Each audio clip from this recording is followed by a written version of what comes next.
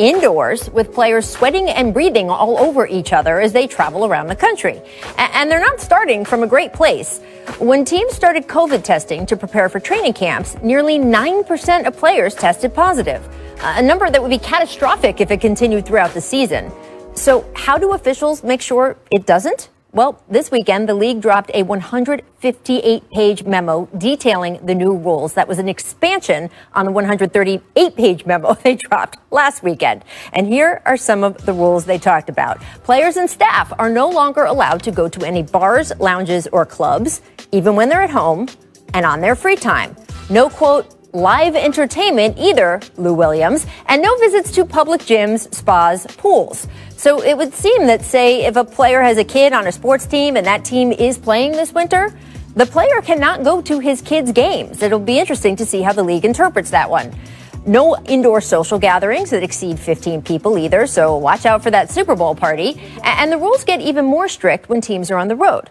Players can't use the hotel gym, for example, unless the hotel has closed it to all other guests during the team's entire stay and sanitizes it between each use.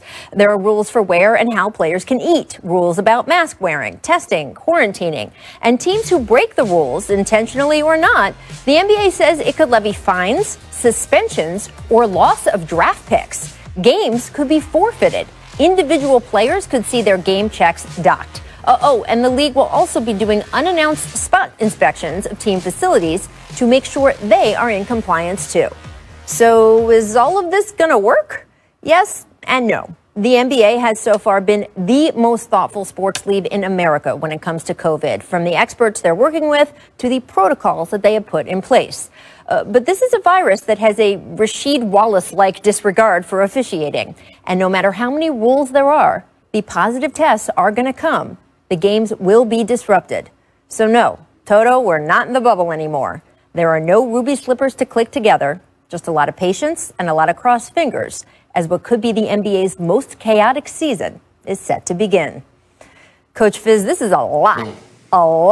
As a coach, if you were in the position of trying to manage players dealing with all this, how enforceable even are all these rules? Well, I think you have to have those rules in place. I mean, you're trying to pull off something that's nearly impossible. So you do have to have those things in place, but you just really would hope that people would take this seriously enough that they wouldn't put themselves in those positions to jeopardize not only their health and other people's health and lives, but your profession, your craft. A lot of people are going to suffer just because of irresponsible decisions. I think that's going to be what it comes down to, is the personal responsibility of everyone doing their job to make sure that everyone stays safe. The same thing we've been asking the whole country to do, right? But I think the next step is going to be, what is the NBA going to do when a guy gets sick? How are they going to handle that? And then how are they going to track that and keep the league moving forward as they try to get 72 games accomplished? I think all of that stuff is going to be something that the league is going to have to figure out as they go. But I do think having a strict situation in place to start is the way to go, and then you can always adjust from there. You know, Rach, I think this is going to come down to players keeping each other accountable. This is what's happened in every other sport. I remember when baseball started up and the Marlins had a big outbreak, and there were several other teams that were disrupted by it, and it almost looked like baseball wasn't going to get off the ground. And you know, I think the tipping point was really the Cleveland Indians situation, when you had Mike Clevenger and the other pitcher go out.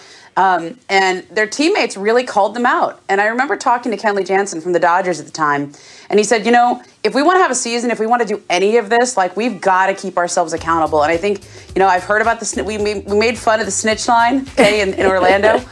It wasn't as necessary in Orlando, but it is very necessary going forward, right? That snitch line is going to be really important, and it's got to be coming from within, because if the league has to crack down on teams, if the league has to make an example of somebody, kind of like they did with Lou Williams, I thought in the bubble they made an example of him.